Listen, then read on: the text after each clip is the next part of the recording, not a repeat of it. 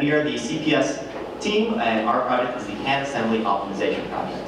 The team is Bradley Anastasio, Dan McLeod, Vivian Nguyen, Peter Bell, and I'm the team lead, Jake O'Donnell, and our faculty advisor is Professor Wenzhen.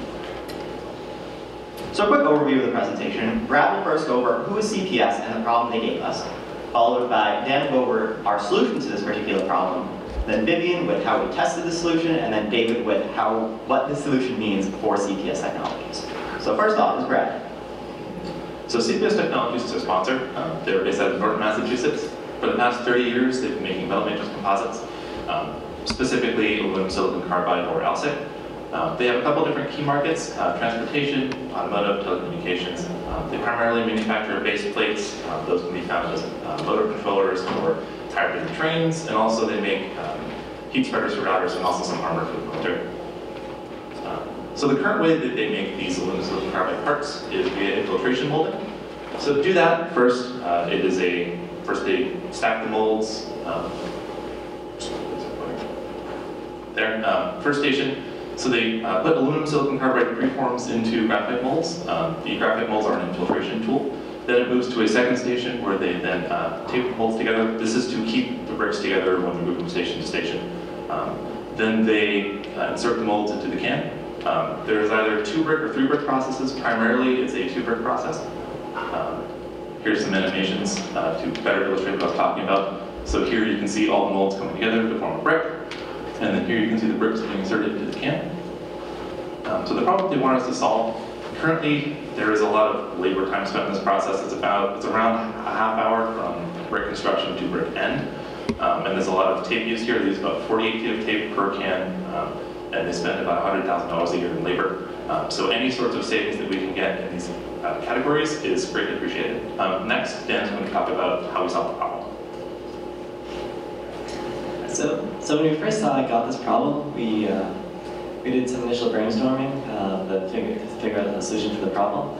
So once we had our initial brainstorming done, we then went back to the project request form to figure out the needs that CPS really want out of this project. So the 3 things they really want out of the project: they want a design that would reduce the process time. They want a design that would limit the use of materials such as the tape and graphite that Brad mentioned. And they also want a design to be really scalable, so that way it can work with any other products that they have. So taking all these into account, we were then able to finalize our design and come up with a design that you see here on the board. So our design can be broken into 2 main components. We've broken into 2 main components, which is the base plate, which can be seen here, and the other being the guided sled. So now I'll talk about each of these components and how they work in our new process. So the first design is the guided sled. Well, we come up with the guided sled design as we need some sort of fixture to hold the bricks in place, since we're getting rid of the whole taping process to reduce the time and reduce materials. So the way we started with our guided sled design, we started with a plate. We made the plate long enough so it could hold 2 or 3 bricks, so that way we could go back to the scalability to do any product line that they had. So once we had the length of the plate decided down, we then decided we wanted to add a fixed wall to the design, so that way you can stack the bricks up and they're not going to fall over when they operate as you are stacking them. So once we had those 2 parts down, we then added a moving wall, so that you could push them all in. So you can push the wall in, stack the bricks up nicely. Another key part why we want to have a moving wall is that we want to, again, go back to scalability. So if we have a moving wall, it doesn't matter how many size bricks are, the moving wall will stop at the size of the brick. So here's a small animation to see what I was talking about of the guided sled. So it forms sort of like an L bracket, and then the moving wall moves in and stacks the bricks up nicely. So now I'll talk about the base plate. So the base plate, as the name implies, it's mostly just a plate. So on this plate, we drilled in 3 sets of 2 holes. And we did this so the stop blocks will locate into them. And the stop blocks are a device being made up to hold the can in place. As in the current process, the can can slide around freely on the table. So this isn't good as it could damage the equipment in the area or hurt operators. And it's also difficult as if you're trying to push something in and it's moving as you're trying to push it. So we really wanted to fix this down. So the way we do this, we have 2 designs. We have the side stop blocks, which can be seen here. These are mostly just rectangular blocks, and then when we press for the 2 pins into the bottom of them, this stops the can from moving side to side and helps with our alignment. Another design that we have is the adjustable stop block, which can be seen here. So the adjustable stop block, we just took our side stop block design, we cut it in half, and we put a threaded hole through the middle of it. And we made a thread screw for the plate in the end, that basically the stop block that so we can fix the can in place more tightly into the base plate. So here's you can see the animation, so you can see the holes I was talking about here that the stop blocks located into. This base plate is currently designed for the P58 can size that CPS has, which is their main can that they have. But in order to meet the scalability requirement they wanted, that we can make small adjustments. They can either add more adjustable stop blocks on one side, so they could fit different size cans, or they could just drill in more holes into the base plate so they can move the stop blocks in there. So now I'll talk about one of our design challenges that we faced. So the alignment is one of the biggest issues in our project, as if the alignment isn't right and trying to push the bricks in, it's just going to crash into the can. So we had to really overcome this issue. So the first one I'll talk about is the horizontal alignment. So for the horizontal alignment, we had to go back to the guided sled wall design. So on the guided sled walls, we added a 2-inch overhang that overhangs over the base plate. So on this overhang, we machined a 70,000th of an inch step into the wall, and this is the match thickness of the can, so that when the two walls come together, as in that animation I showed you guys, when the two walls come together, it hugs nicely on the can, and then the interior walls are nicely aligned, so that we can just push in, you can push the brick in, it's not going to crash into the side of the can. So now I'll talk about, here's a little animation of what I was just talking about here. You can see the wall coming in to hug onto the can, and you can see the step from there. So now I'll talk about the vertical alignment issue that we ran into. So the vertical alignment is an issue since the can has a 70,000th of an inch thickness. So to overcome this, we had to make the guided sled base 70,000th of an inch taller than the base plate thickness. We made it actually 75,000th of an inch taller just to make sure we had some sort of little safety in there. So if the cans came in a little bit oversized, it would still work for our design. And then now I'll hand it off to Jacob to talk about the cost of our design. So this picture new would cost CPS Technologies around $1,300. This includes the Pierce aluminum order of around $1,200 and the MasterCar order of around $150. MasterCar is in order for fasteners, pins, any other miscellaneous materials within our design. CPS could lower this price if they already had some of these screws on hand. Now the Pierce aluminum order of around $1,200 is for stock aluminum. I got this quote from Pierce Aluminum. CPS could reduce this cost by ordering shorter stock because I was forced to ask for a quote of 12-foot stock and we really needed 5-foot stock. Dave will also go into a little bit later how we were able to decrease this cost even more. But first up is Vivian with the test procedure. So for our testing plan, we started off with our initial prototype, and then we wrote a work instruction based on it. Afterwards, we revised it for our final design. The operators tested the final design, and then we observed them for time studies. Afterwards, they'll run the rest of the process like usual. This is a blind experiment because the operators from the second shift are not aware of any changes, which means that they would be checking the quality, whether it's acceptable or unacceptable, without any biased opinions. Afterwards, we tested for performance, materials used, durability, and we analyzed the time studies. So for the time study results, our can was used for 2 separate processes, one with a 3-brick can and one with a 2-brick can. You'll notice that we reduced the processing time by 50%. And now David will talk about the cost analysis.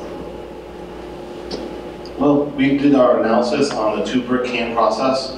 With that analysis, we were able to save 40% in time, as well as over 90% in tape savings. This equates to approximately $6 per can savings. This adds up to over $54,000 per year in savings for the company.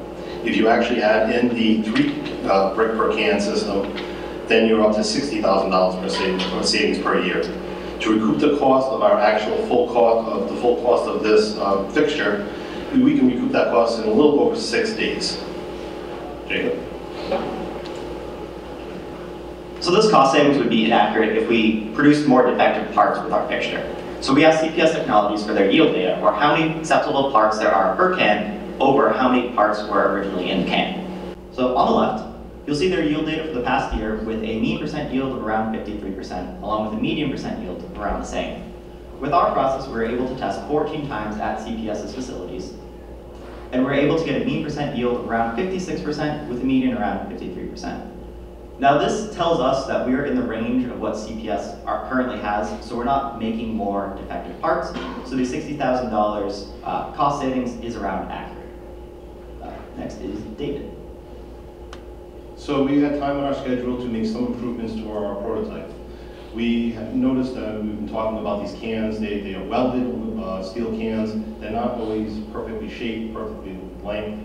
So we noticed a weld interfering with our fixed wall. So a simple fix for that, and shown in red, is just to cut a small notch in the wall. We put a relief in for that weld, greatly increasing our alignment per process. Another fix was the length of the cans being very variable. They're fitting very tight in some, very loose in others. So again, was talked about already, the adjustable stop block. This takes care of that problem, as well as pushing the can up to the guided sled for a nice tight fit.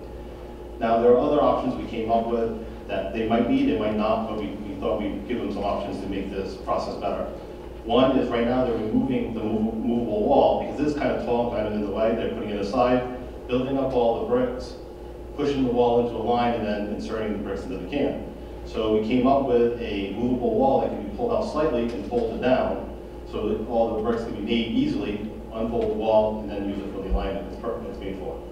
Another thing, we greatly reduced the force needed to push the bricks into the can, but it's not eliminated. There is still force needed.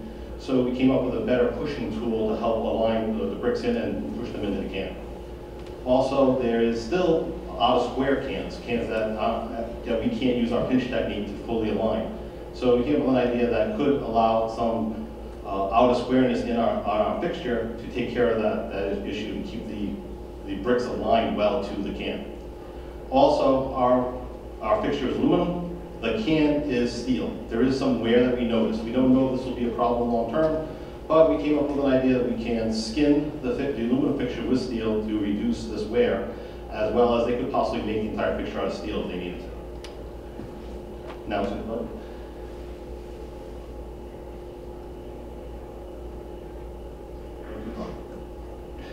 So we started with an initial budget of $1,000. Our initial proof of concept prototype was just MDF, angle, and we were able to learn a lot that our process could help, and we were able to set up the system with that. That only cost us around $60. Now when we made our initial prototype, which eventually became our final design, we only spent a little over $500, plus a little bit of travel expense to go back and forth to CPS. We were still able to come in under budget over $250 for this process.